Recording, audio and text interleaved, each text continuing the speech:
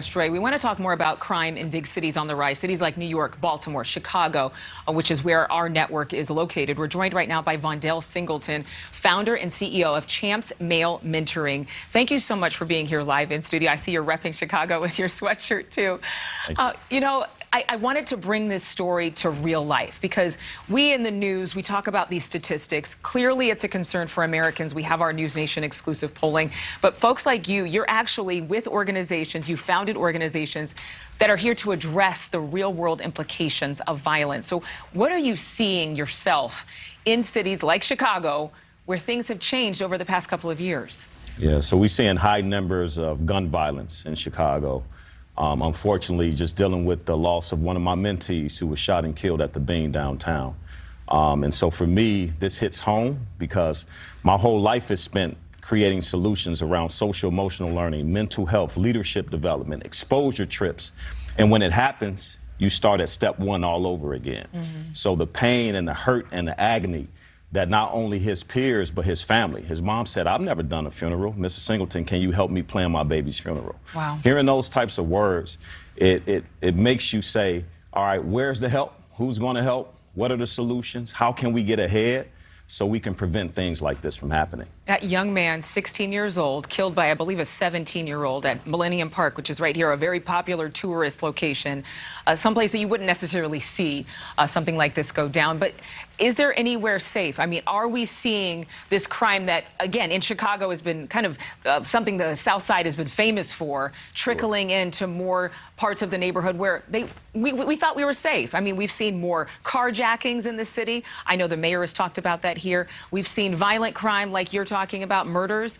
In fact, I think we have some statistics really quick here. According to Chicago police, there have been 207 murders, and there were 223 in 2021. So while we could say it's down, but we still have more than half of the year to go. So is crime becoming more widespread in Chicago?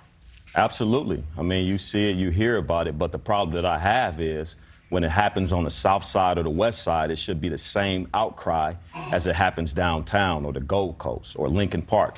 And so I think what we're starting to see is the urgency behind, getting resources around violence, prevention, and intervention. Mentorship is prevention.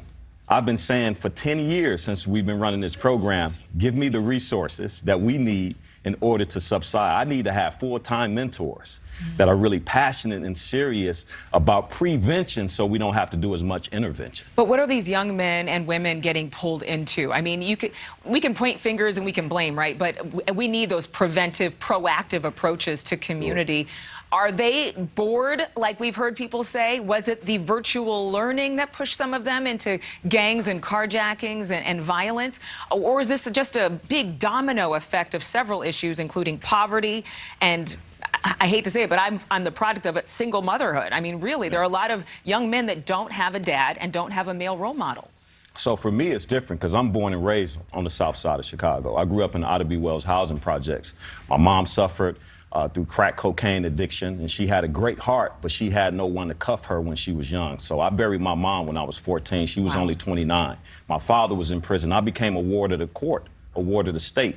And so my empathy level was at a different level. I became an assistant principal and saw a need, a gap, that many homes that represented the South and West Side with boys and young men of color didn't have a positive male role model. So their environment, right, that was conducive to getting into the streets or carrying a gun.